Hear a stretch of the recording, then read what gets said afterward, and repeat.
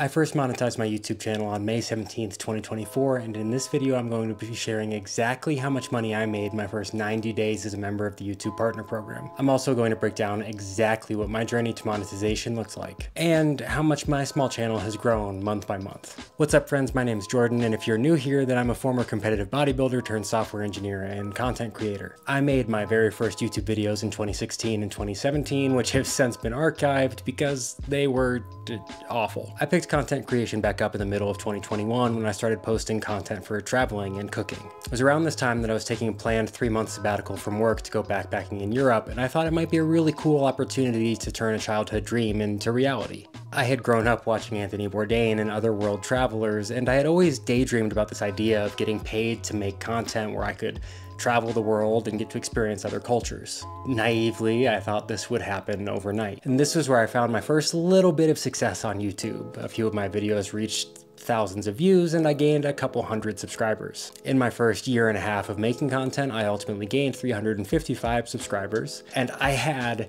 zero idea what I was doing. I had never watched any of the content you can find now on what it takes to be a creator and the psychology of retention and how to edit and how to make good thumbnails, etc. I was just turning on my camera, putting the thing out there and seeing what happened. I didn't even write scripts. I never looked at my analytics. I didn't know the first thing about editing a video, but I knew immediately that I liked it. When I first got back from the sabbatical was when I first started to play around with the idea of posting content on a schedule. Starting in February of 2022, I started posting content every single week, and I did this for about 3 months. And this was done to resounding silence. Almost all the content I posted during this time was cooking related, and on average, I got about 100 views per video with a couple exceptions. Making cooking videos is hard, and I have so much more respect than I already did for creators like Joshua Weissman and Babish, and it also made it quite clear that I just wasn't cut out for cooking YouTube. Discouraged by this, I posted only a couple of videos from May to December of 2022, and then I completely stopped posting for a little bit over a year. So in February of this year, I decided to finally start trying to learn what it took to actually be a content creator. I dove headfirst into consuming all sorts of content around how you make a good thumbnail, how you write a good script, how you edit, how you film, etc, etc, etc. In my first video back, this review on my happy hacking keyboard, which I still love, actually did pretty well and continues to do fairly well. But more importantly, it was fun. I posted a video roughly every 1 to 2 weeks. My goal was and continues to be 2 videos a month. And in that first month back in February, I got 1.3 thousand views and gained a whopping 10 subscribers. In March, I posted 2 videos that only did okay. The videos I posted in February started to pick up a little bit more traction. This got me just about 2,500 views and 36 subscribers. April is when things finally started to pick up a little bit. I posted 2 videos that both did quite well, and I got 13,000 views and 183 new subscribers. Then in May, after more than 7 years since the first video I posted, and starting and stopping YouTube 3 times and posting 35 videos, I did it. I got monetized. I made a video titled "Everything You Know About Mexico is Wrong," and it absolutely exploded. It ended up going relatively viral. At the time of making this video, it has 138,000 views, which still blows my mind. In May, that video alone got about 65,000 of my 68,000 total views. I gained 972 subscribers and absolutely blew past the 4K threshold for watch hours, getting about 5.8 thousand. Now, for those who don't know, in order to be accepted into the YouTube Partner Program, you need to have 1,000 subscribers and 4,000 watch hours. A watch hour is just what it sounds like. It's an hour accrued of people watching your content. Now, it's largely agreed upon by the community that 4,000 watch hours is much harder to get than 1,000 subscribers, and had it not been for this video's performance, it would have taken me a really, really long time. When that video came out in May, I had just under 600 subscribers. I'd gained about 250 since starting posting again in February. Because of this video, I was eligible for the YouTube Partner Program a week after it came out. I applied immediately, and I became approved as a YouTube partner on May 23rd. They say it can take about a month to be approved, but in my experience and in the experience of every creator I've talked to or listened to, it usually only takes 1 to maximum 2 weeks to get approved. On my first day of monetization, June, May 25th, I earned $8.52. And even if it was less than $10 in a day, I had officially been paid to go on vacation. I had made a lifelong dream come true. Now, fueled by this sudden burst of success, in June I posted 6 long-form videos and 16 shorts. This, combined with the continued success of my Mexico City video, netted me another 53,000 views and a little bit over 420 subscribers. Of those 53,000 views, 28,000 were from this Mexico City video, 18,000 were from shorts, and the remainder were from some other long-form videos. Of the 6 long-form videos I posted in June, only 2 of them got more than 1,000 views. I did, however, double the revenue I had earned in May, which was pretty cool. Now, I did something really interesting in June. I niched down into an area completely different than where I had found the most success in my content so far. When I saw Jeff Nippard's mega viral "Steroids Are Awesome" video, I thought there was a really unique opportunity for me to enter the fitness space and share my story as someone who had nearly died from using anabolics in the past. And while this did generate some results, it was nowhere near the results I had seen making other forms of content. That has continued to be true with the other fitness-related content that I've posted, and so I've gone back to the drawing board a little bit. Actually, as of making this video, I'm still not even really sure what my niche is. But all of that's to say, there's an important reality of content creation here, especially as a small channel. You're basically playing the lottery.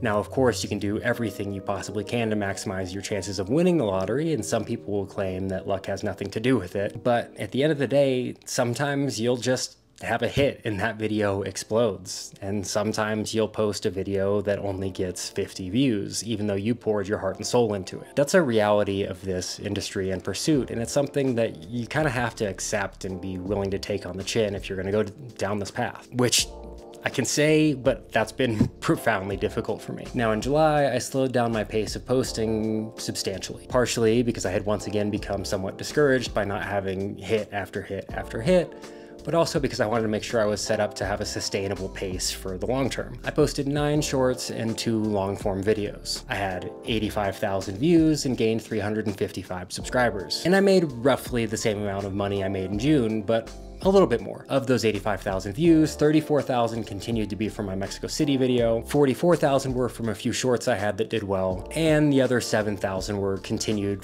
from my long-form videos. So far in August, I've posted 2 long-form videos and no shorts. This has brought in 12,000 views, 11,000 of which have been my Mexico City video, and I've gained 74 subscribers. I'm on pace to do about half of the revenue right now that I did in June and July, as the views from my Mexico City video continue to slow down, and I haven't yet found as much success with anything else. So with all that out of the way, now that you understand my journey to get here, exactly how much money did YouTube pay me to be in the YouTube Partner Program for the last 90 days? Drum roll, please. $299.95. Now, this is a far cry from the millions of dollars that you see some of the biggest creators raking in, sometimes even every month. But it's also far more than I ever expected to be making at this point in my journey. So when I first started making videos again in February, my goal was to hit monetization by my birthday, which was August 12th. I beat that by 3 months, which was incredible. Still to this day is incredible to me. Now, as a creator on YouTube, you can make your money a few different ways. The most obvious and well-known is through ad revenue, when YouTube sells slots of ad placements on your videos to advertisement companies. You ultimately get a slice of what that content earns. Every video from every creator gets sold at a slightly different rate, which we're going to talk about in more detail later, but this is called CPM, which translates to cost per 1,000 views on a video. In addition to ad revenue, you can also make money through things like super chats and super thanks, which is basically a fan leaving a tip in the comments section of your channel. And finally, you can make money by adding a shop to your YouTube channel, or by creating a membership section where people pay a fee to get exclusive content. At this point, I've made all $299.95 exclusively from ad revenue. I've never gotten a super chat or a super thanks. I don't have a membership section. And while I'm working on a couple items for the shop, I haven't opened one yet. And I'm gonna choose to believe my lack of super chats or thanks has nothing to do with me as a person. Now, breaking it down month by month, in May, I made $60.46, all of which from long form content, almost all of that was my Mexico City video. In June, I made $105.21, and although almost a third of my overall views were from shorts, they only paid me like $1.50. Not all views are equal, and long form content views will always pay you much more views than shorts do. I also find that long form content is a much more reliable way to build engagement and foster a real community, although that's just my experience, and obviously there are tons of people having a really successful career in short form content. In July, I made slightly more, bringing home $113.84. I made a bit more off of shorts this go around, as I had a few that did fairly well. They earned me about $7, and the remaining was from my long form content. My Mexico City video continued to do the heavy lifting, bringing home about $76.47. Now, interestingly, I had a video on TRT that did fairly well, and it had a way higher CPM, or cost per 1,000 views. In the same time frame, I only got about 1/10 of the views on that video as I did on my Mexico City video, but it made about a third of the money. The exact CPM on my TRT video was $14.91, and of that, $5.25 ended up in my pocket. My Mexico City video, however, only has a CPM of $6.36, and of that, I take home between $1 and $2. My Steroids Are Awesome reaction video fell squarely in the middle of those two, with a CPM of $8.11. My Happy Hacking Keyboard review also has a really high CPM at $16.43. However, that one has a much lower take-home pay for me, only giving me $1.26. Now, we don't have any insight into how this side of YouTube works. CPM and how much of that CPM you get is a complete black box. But I thought you might find that breakdown a little bit interesting. So there you have it, folks. A complete breakdown of my first 90 days in the YouTube Partner Program, with exactly how much I made and where I made it from. We also talked about my exact journey, posting schedule, where all my views came from, etc., etc. I've truly gotten to live out a lifelong dream this year, and I could not have done it without the people like you. Yeah, you watching this video right now. It might not be all that much money. I'm certainly not quitting my day job anytime soon, but it's far more than I ever expected to be making at this point, and especially from something that brings me so much joy and purpose. If you have a small YouTube channel that hasn't yet hit monetization, or if you're thinking about getting into the content creation game, I hope this video was useful for you and that you learned something. And if I could offer any advice through all of this, it's to just hit the dang record button and put the video out there. You'll learn way faster by doing that. And while there is tons and tons of amazing content out there that can teach you exactly how to think about click-through rate and enhance your retention and make better thumbnails, none of that matters if you're not just making the videos. And no matter how your videos are received, just release your expectations and keep going. It only takes one video to really blow up your channel and allow you to start living out a dream. Now, if you liked this video, make sure you do all the normal stuff, slap that like button, drop me a comment with what you learned, and make sure you hit that subscribe button so that you never miss another update from me. And with that, till next time, folks.